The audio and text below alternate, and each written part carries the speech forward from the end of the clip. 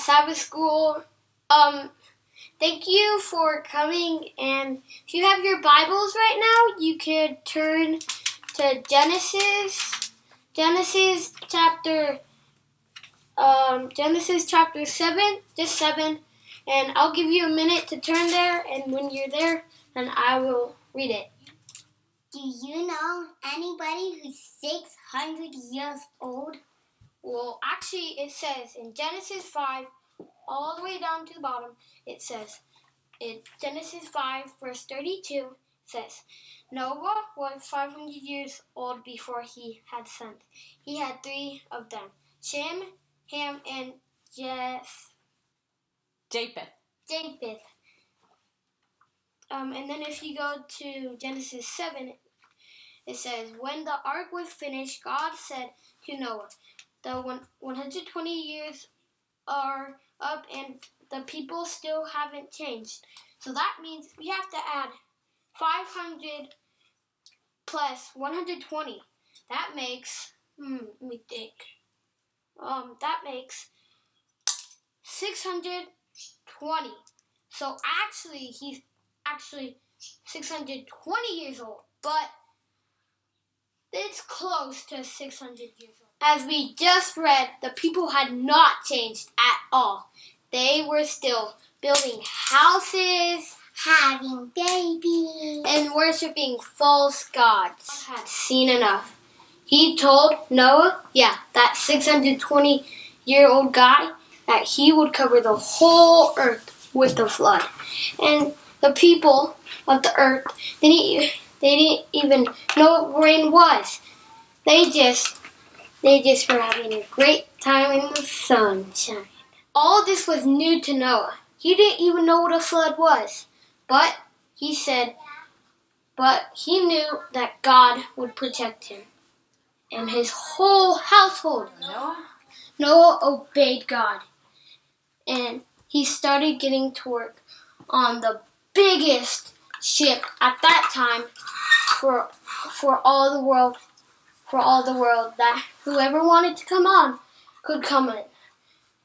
That's why it was big. As he was finishing the ark, he told the people that they could come in, but they just stared and laughed. The people didn't come, but the birds did, by thousands.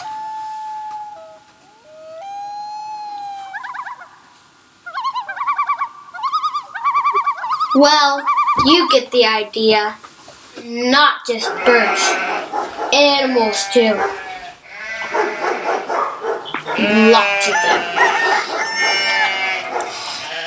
when all the animals were shut inside, Noah invited the people one more time, and nobody came. So the angel shut the door. And Noah's family waited.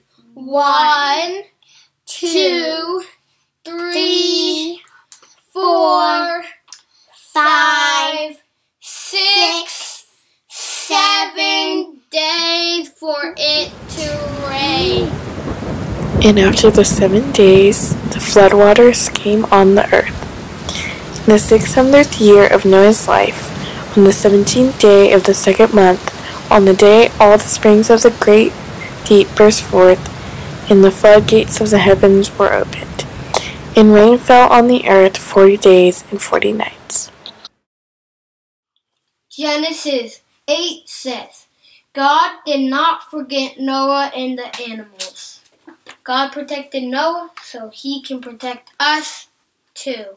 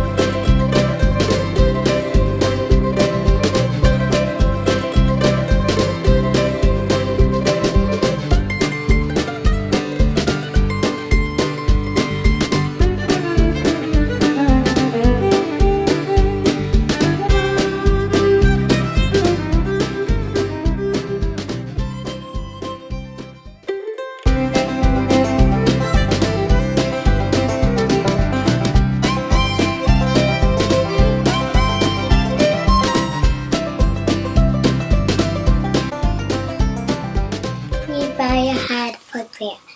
Dear Father, thank you for this day. Thank you for all your blessings. Thank you that it's Sabbath today. Thank you that you protected Noah and that you're going to protect us all the days of our life. And thank you for all your blessings. And thank you that it's church. Amen.